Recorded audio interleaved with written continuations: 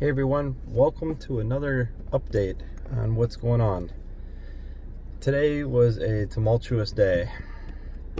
Definitely had a roller coaster of an experience. So what they're doing is they're going around and they're finding sections of the hospital, old sections that were long shut down. And what they're doing is they are refitting areas of these hospitals.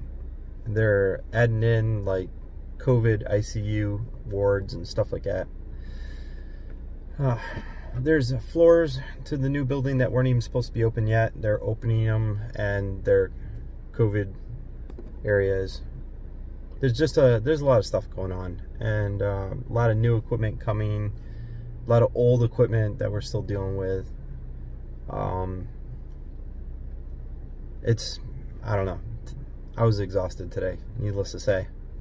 But I still wanted to bring you guys this video and let you guys know that the struggle is real. And we are under a hiring freeze. And even if we weren't, honestly, I don't think anybody would petition on our behalf.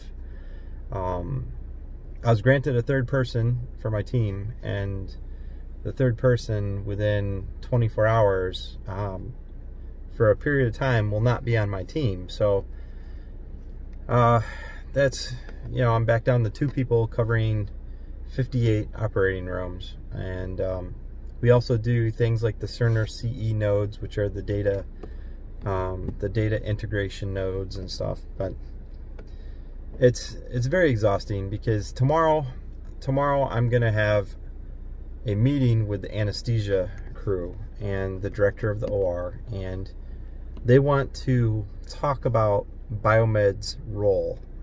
Basically, these type of meetings, there's only one thing that's going to happen, is I'm going to end up with more work than what I did today. That's the only result.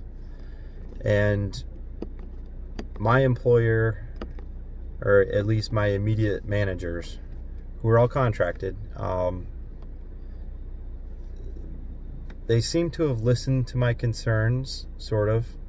But then I'll have a meeting, they're like, what's going on with the PMs? Why aren't you guys done? It's like, man, I've got 58 operating rooms. I got like 4,000 some devices to my team.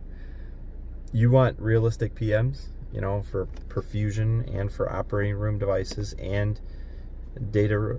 And now we're doing first look on anesthesia machines and stuff. It's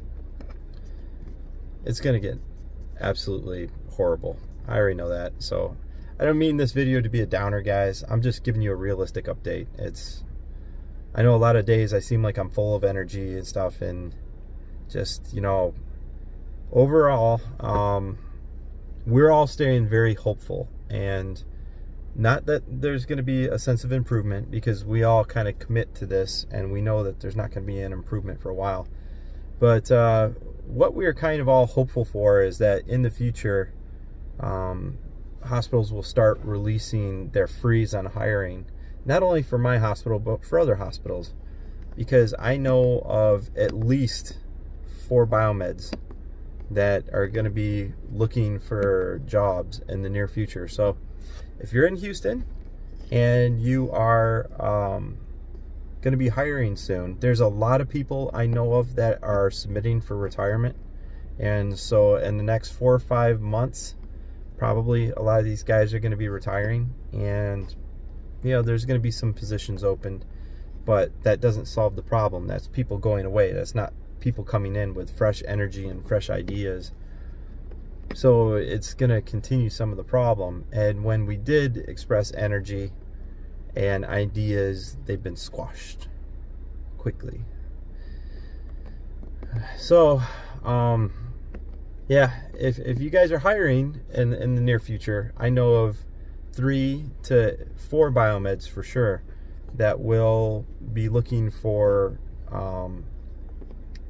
new places to work. So I'm keeping everybody in the loop of new job opportunities and stuff, and career progression.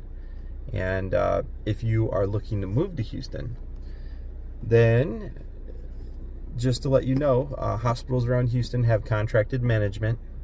And you always have to consider something, and it's not necessarily an ethical issue or a conflict of interest issue. You just always have to consider that when you have contracted management, their first responsibility is to babysit the contract.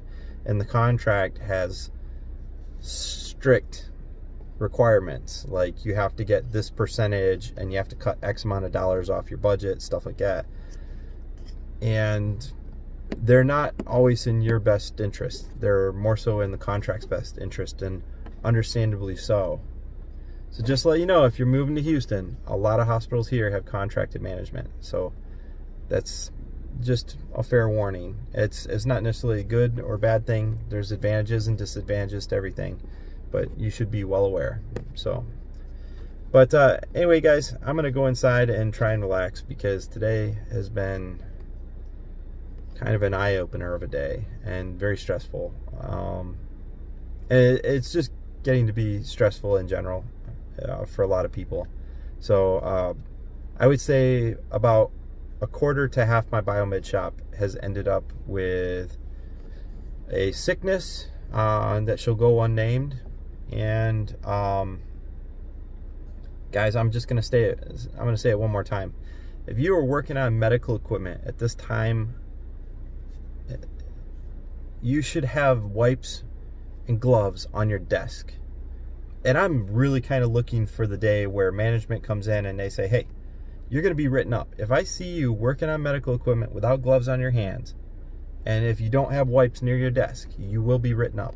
I'm waiting for that day, and I'm staying hopeful, because maybe somebody's going to care, all right? But when we're already shorthanded, and like a good share of my shop is gone for, you know, at least a week to 2 weeks, 3 weeks, who knows, it creates a lot of needless stress. So, you know, anyway, that's a day in the life. It's a beautiful day, though. It's a beautiful Houston day. It's hot as hell. It's 96, 97 degrees out, and I think I'm gonna go jump in the pool. So you guys have a good day.